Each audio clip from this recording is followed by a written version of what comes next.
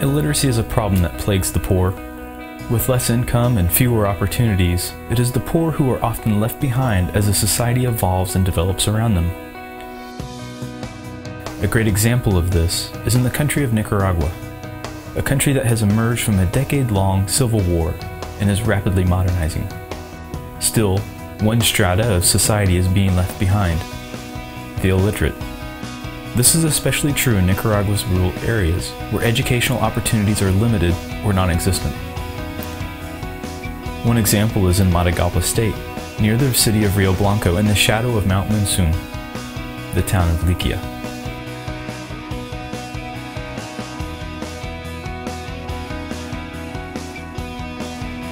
Liquia is a rural community comprised of different houses, farms, and cattle ranches 1.5 hours outside Rio Blanco.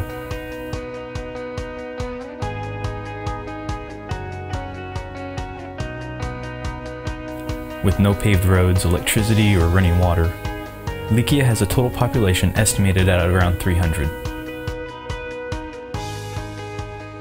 Porque aquí en este lugar es un lugar bastante, podríamos decir, es un lugar bastante escaso de recursos, es la gente bastante humilde de este lugar.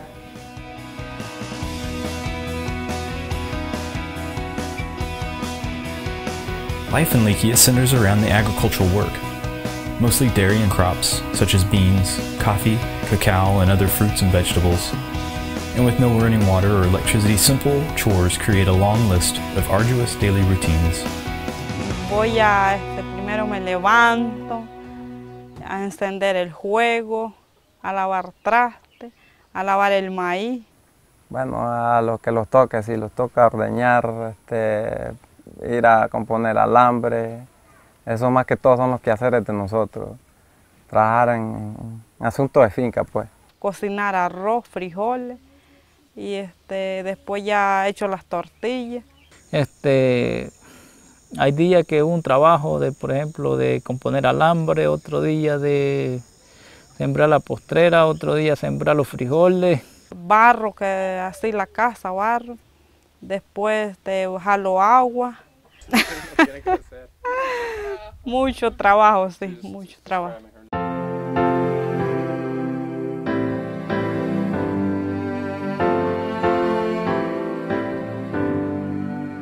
Es la gente bastante humilde de este lugar y no saben leer, pues.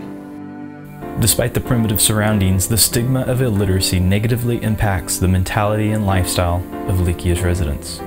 Lo que le quería decir también, cuando yo no sabía leer, yo me sentía triste, pues, y me sentía desanimado. Yo por lo menos yo me sentía triste porque mi mamá, mi familia, ellos sabían leer, agarraban la Biblia, se ponían a leer.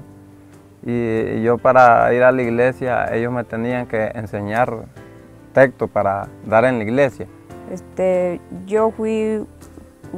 Yo quería pues aprender a leer desde chiquita, pero mis padres nunca me quisieron poner, nunca en mi vida me quisieron poner.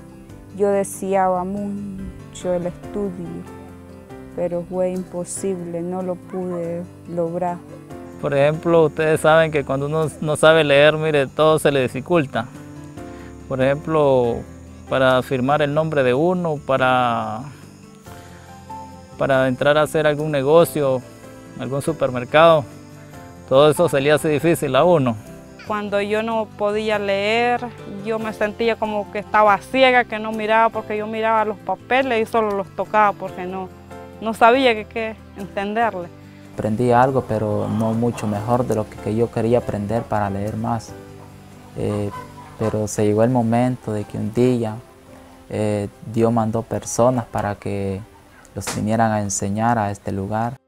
Literacy and Evangelism International works in places like Liquia to bring the gift of reading and the message of Jesus Christ. They help local churches to disciple believers and reach out to non-Christians through Bible content reading classes. LAI missionaries Ted and Emily Lodes conducted literacy classes in Liquia. Over the next several months, they worked with their students to help them learn to read and write Spanish. A mí me motivó mucho cuando yo oí decir pues que iban a dar clases, Yo hasta vine porque ya habían comenzado, tenía como unas 3 clases que ya habían pasado. Pero yo vine y yo platiqué con él y me dijo que se podía y seguimos adelante pues. Ahora que vinieron ustedes, ya yo pues seguía, que dije yo que quería estudiar. Entonces él me dio pues que viniera, pues no me coartó. Pero ya cuando los hermanos vinieron, ya fue diferente, ya comencé a caminar más adelante, ya fui a estudiar y ya fui conociendo y ya fui aprendiendo. In addition to teaching the literacy classes, Ted and Emily trained a local woman to teach as well.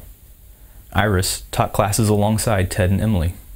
Estuve enseñando aquí porque los hermanos norteamericanos me enseñaron ellos y yo aprendí a ellos y entonces estuve enseñando también junto con ellos. Y quiero decirles que es fácil enseñar porque los métodos que se utilizan no cuesta, es muy fácil. Y aunque uno no sea profesor, puede enseñar porque realmente no es difícil. As the blindness of illiteracy is removed from the students, their lives are changed. They are more confident in themselves as they interact with others because they can now read.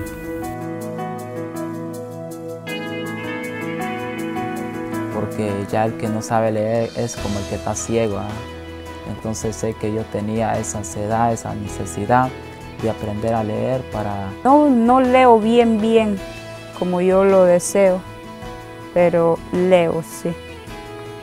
Leo palabras, saco palabras. Y ahora ya me siento alegre porque yo leo la Biblia, llevo a mi casa cualquier papel, yo lo leo pues.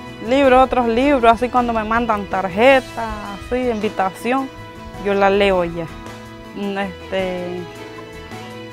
Cuando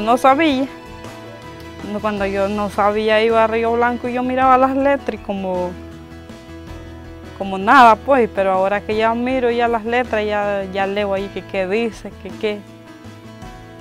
Ya como las tiendas que hay pues, el ofertón, ahí tiene el ofertón. Being able to read and write is critical while conducting business. However, more significant is the opportunity to read the Bible for themselves. Pero no es lo mismo que uno como pastor le esté predicando, le esté hablando, que ellos mismos personalmente abran sus Biblias y comiencen a leer, ¿verdad? Es lo más esencial. Yo decía, no es lo mismo, le digo yo, que un padre le dé una cucharada de comida a un hijo, de que el hijo comience a comer solito, ¿verdad? Porque uno le da alimentado una cucharadita y ya está, y si él ya aprende a comer solo, él come hasta saciarse, ¿verdad? Y sucesivamente así es un miembro en una iglesia, el pastor le da lo limitado, lo que está al alcance, o lo que predicó en el día, en el culto, más ellos teniendo su palabra, ellos se alimentan cada momento, ¿verdad? En sus hogares, ¿verdad? Miramos, hermano, que aquí estoy con esta espada, con esta Biblia, la quien ahora me defiende, y ya que un día de que no sabía leer no podía caminar esto, porque tal vez me podían preguntar, léeme tal cosa, y yo podía decir no, y entonces me podían decir, ¿para qué caminas eso? Pero no, hoy en día me siento contento, gozoso. Bueno, pues yo cuando comencé a leer la Biblia, usted sabe que uno pues no le digo que va a leer como el que sabe pues, pero aunque sea ahí va uno al suave, pero yo me sentí muy, por lo menos ya leer los textos que están en la Biblia, muchas cosas pues buenas que encuentra uno en la Biblia. Muchas cosas que en realidad lo motivan a leer la Biblia, sienten un deseo de leer la Biblia. Ahora yo me siento por la diferencia porque yo puedo agarrar la Biblita pues y ya leo y ya después leo lo que dice allí pues, entonces después ya oro, ya resumido a lo que la Biblia dice, ya uno aprende más palabras. Ya que ahora hoy en día nosotros leo la palabra del Señor, y es lo más lindo saber leer y tanto como leer la palabra del Señor para llenarlo de esa palabra. Cuando yo leo en la iglesia texto, yo me siento alegre y contenta porque yo sé leer pues los textos y participo en varias participaciones. Me pone el pastor a participar pues participo en varias cosas porque ya ahora ya puedo leer, entonces yo me siento alegre. Likia is a wonderful place, and thanks in part to LEI's mission of sharing the gift of reading, those who haven't had a chance to learn how to read and write now are able. The reality is that there are many other places just like Likia, places where people who are caught in the blindness of illiteracy are looking for a way to learn how to read. Thanks so much for taking time to watch this documentary. I hope that you've been able to see the incredible transformation that happens when people simply open God's Word and begin to read it for themselves. The sad reality, though, is that even in Nicaragua, there are millions of people who still can't read. And if you look at the entire world, there are over 2 billion illiterate people. Jesus said, "The harvest is plentiful, but the workers are few." So we're asking the Lord of the harvest to raise up people who can join LEI's vision of making disciples in all nations, teaching them to read and to obey everything that the Lord commanded. There are lots of ways that you can get involved with LEI. You can give financially or sponsor a national missionary. You can go on a short-term trip with your church or do a summer internship. You can start a local English as a second language ministry, or you can join LEI as a full-time missionary, either in North America or overseas. So take a second to check out our website and find out how you can become a part of fulfilling God's Great Commission.